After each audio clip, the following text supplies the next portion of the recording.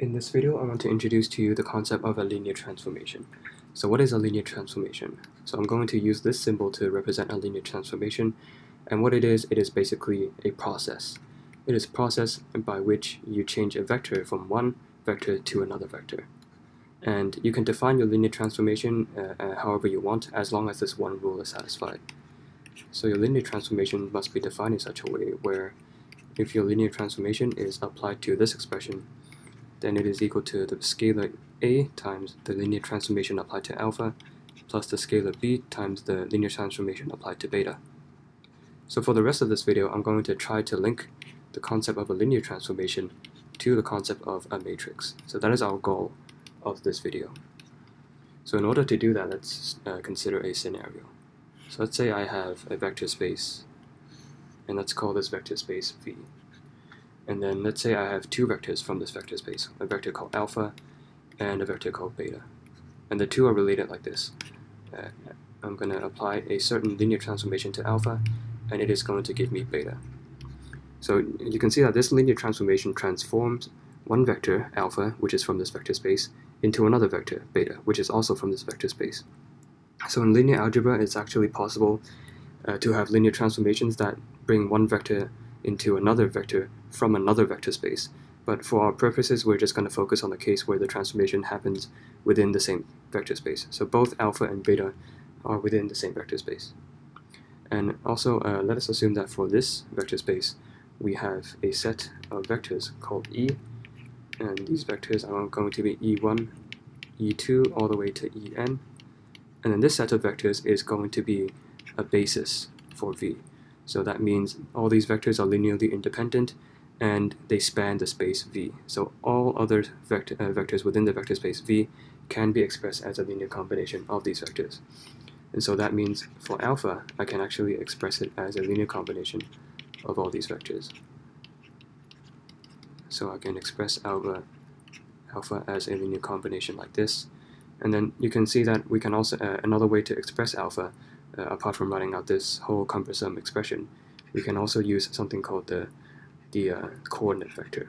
So I'm going to use this notation to represent a coordinate vector, and this basically is a column matrix that contains all the scalars required to form the linear transformation for alpha.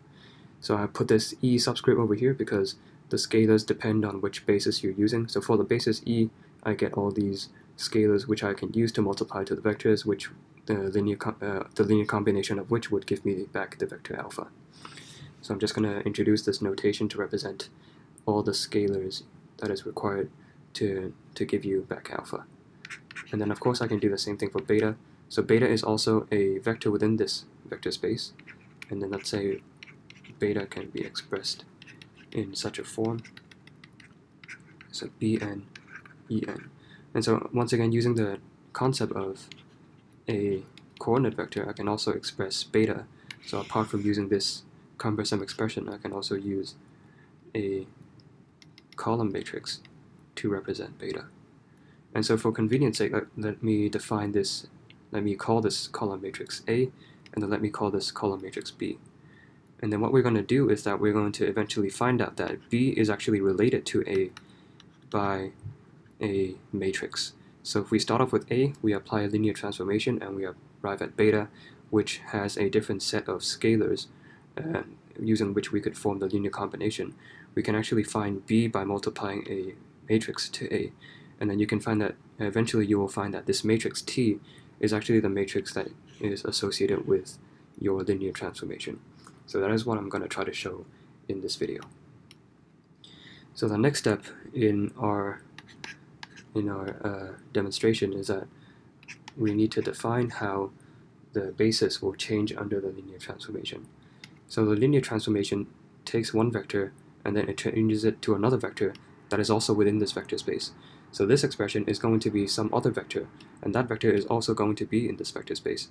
So that means the resulting product, it can be expressed as a linear combination of the basis. So that's what I'm going to do. After you transform this vector, I'm going to express the result as a linear combination of the vectors within the basis. So I'm just going to express it like this. So all these t's that you see here, these are all scalars you would expect to find in a linear transformation. So the values of these scalars would depend on how you define your linear transformation. So for different linear transformations, you will get different values. So it all depends on how you define it. And then for any given definition, the resulting product will be equal to something like this. And then of course we can do this, do the same thing for all other vectors within the basis. And so we get a general formula that looks something like this. So for the jth vector within the basis, this is going to be equal to this expression, Trj times Ei. So this is how we're going to define our linear transformation. So we need to specify how it changes the basis, the vectors within the basis. So this is how we define our linear transformation. So with this defined, now we can try to apply the transformation to our vector alpha. And you can see that alpha, I'm going to use the summation sign to express it. So this is just using the summation sign to express this expression. So alpha is a linear combination of all the vectors within the basis. And then now I'm going to invoke this rule over here. So recall that for any linear transformation, it has to satisfy this rule. And then with this rule, I can show that we can actually move the linear transformation inside the bracket like this. So you can easily show this, just don't write this out as a summation sign, just write it all out explicitly, and then you can see that you can obviously just move the t to the inside. And then recall that we've already defined how this vector is going to change. We've already defined how the linear transformation is going to affect the vectors within the basis. So for this expression, all I'm going to do is that I'm going to substitute in this expression. So if Aj, and then this will be multiplied by this term. So all I'm doing is just substituting this expression in. And then now I'm going to switch the order of the summation signs. So I'm just going to combine everything together. And then I'm going to move this summation sign over to the outside. We have the second summation sign, and this will be applied to Trj, Aj, and then Ei. So you can see all I'm doing is I'm just moving the order around. And then you can see that, so remember the left-hand side is the linear transformation of the vector alpha. So you can see that after you apply the linear transformation, you get a final product which is a linear combination of the vectors within the basis. So you can see that if you would recall what we've done over here, we've defined beta to be the result after you apply the linear transformation to alpha. So recall that we've defined this to be equal to beta, and then beta is equal to linear combination of the vectors within the basis. So now you can see that we can actually match up all the scalars with this expression.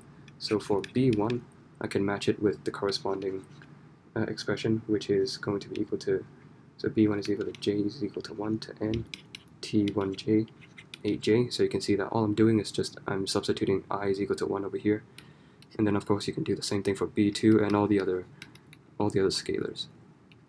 So t2j 8j, and so you can see that essentially we have solved our problem. Remember, we started off with alpha, we have a linear combination, and then we found that we have the initial coordinate vector, which is composed of all these scalars a1 to an, and then after applying the linear transformation, we have a different set of scalars, b1 all the way to bn, and then we wanted to try to connect the scalars b with the scalars in a, and then we've essentially done that already. You can see that each one of these b's can be expressed as this expression here, which is in terms of a, and then a more concise way of expressing this would be to say that the column matrix B is equal to some matrix T multiplied by A, where T is equal to this. So T11, T12, all the way to T1n. So the first number in the subscript represents which row you're in. So this is in row 1, column 1. This is row 1, column 2. This is row 1, column n. And so you start off here. This is row 2, column 1, row 2, column 2, all the way to row 2, column n, and so on and so forth. So this is how your T is going to be defined.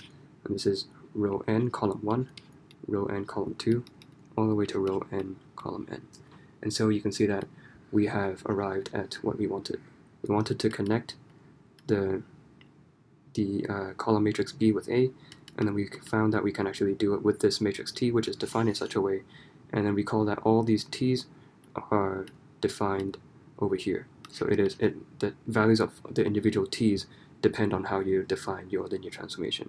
And then we'd say that this matrix T is going to be the matrix that is associated with this linear transformation. So we have achieved what we started out to achieve for this video.